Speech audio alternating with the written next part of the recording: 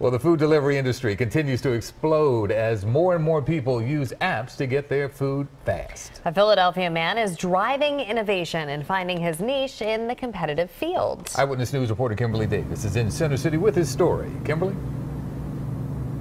Yuki and Jess, that young entrepreneur tells me he's been in business for about a year now, but he's hoping other young people see his success and realize that they too can be successful business owners legally. How you doing? This is David from Black & Mobile. I want to place an order for a customer. He's only 24 years old, but David Cabello is an entrepreneur looking to expand business for Black-owned restaurants through Black & Mobile. Black & Mobile is the first Black-owned food delivery service in the country that exclusively delivers for Black-owned businesses. Once a business decides to partner with Black & Mobile, the restaurant is added to the delivery app, where anyone in Philadelphia can order food within 5 miles of the restaurant. David explains why he exclusively caters to Black-owned businesses, at least for now. It has nothing to do with racist or hating anyone. It's just simply loving our business and make sure we get out of the economic condition that we've been locked and boxed into.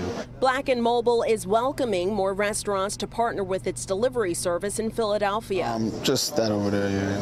Sister Muhammad's Kitchen in Nicetown says its business has increased since joining the delivery service. The ordering is more precise. Like when we get an order that's clear, we can understand it.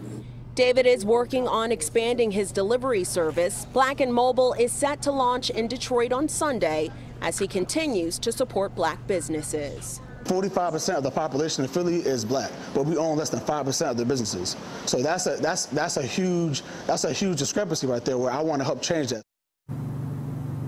David tells me more customers are asking for even more options. So if you're a business owner in Philadelphia and you would like to have your restaurant added to the delivery app, head over to cbsphilly.com where you can find Black & Mobile's contact information.